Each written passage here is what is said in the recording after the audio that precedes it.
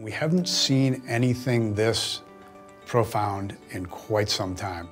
The Uber team and our development team here have just been sparking each other.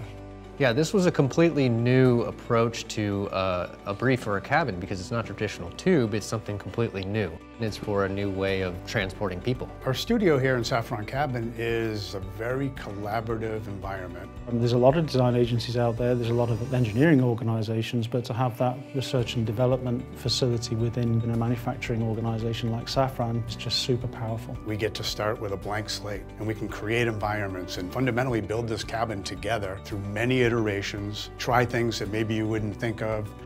So taking the high-level requirements of the turnaround time and the 4 people on board and the 8-minute flight, we had to first really understand how large the vehicle was. We had 6 full-scale mock-ups. There was multiple iterations within each one of those, whether it was the seat or the liner or the window positioning. I think Uber was very instrumental in helping us do that as well. They didn't say, no, this is what you have to do. They said, oh, where are we going? Let's go there together.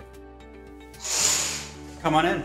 What we have here is the 3rd iteration of an ergonomic study. This has been just such a tremendous process in terms of seeing things in real life and a one-to-one scale to validate assumptions around the passenger experience.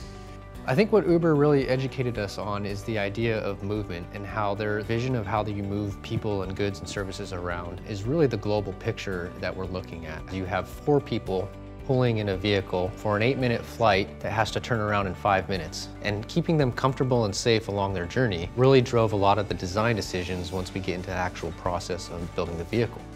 We don't want any excess weight, any excess cost, anything to take up space it doesn't need to.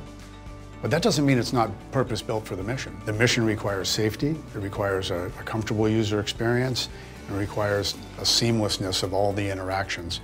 And so while the cabin may be minimal in some ways, it's absolutely purpose-built to the mission, and I think that's the important part. This is a flight experience for 4 strangers, but you don't want to start closing it off and making it private and putting privacy dividers up. Again, it's cost and weight. So the herringbone is just a nice subtle way of turning your shoulder away from the person next to you. You don't feel so intruded. And it faces you out to the window so you can enjoy that amazing view at 1,500 feet, which is just going to be spectacular. We're looking for complete optimization because Uber's building an ecosystem where the entire aviation and transportation community can thrive together. The energy around it makes this inevitable. This is like the origins of aerospace again. It's nothing like this has happened for decades, so it's very exciting. This is only the beginning.